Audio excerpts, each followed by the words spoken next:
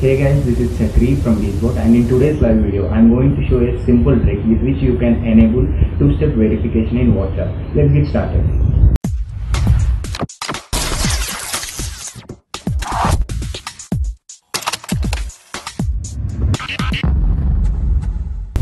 The first step, you need to have WhatsApp installed in your Android phone, and it should be beta version. You can download the beta version from any mirror hosting site such as apkmirror.com or any other site, or else you can enroll in the official WhatsApp beta program.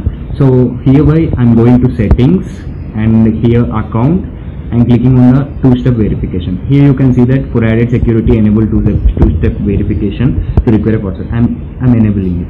I'm random password 1 2 3 4 5 6, and again you need to enter that 1 2 3 4 5 6.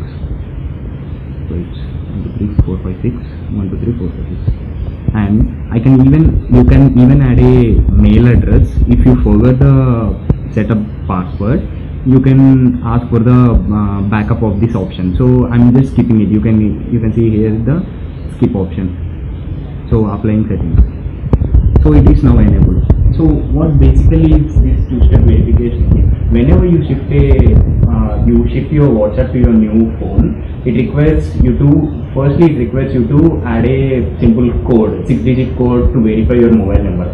However, now it requires with the 6-digit code along with this 6-digit setup passcode. So that's it for today. Thank you for watching this video. This is Chakri signing off from GizBot. Please like our Facebook page.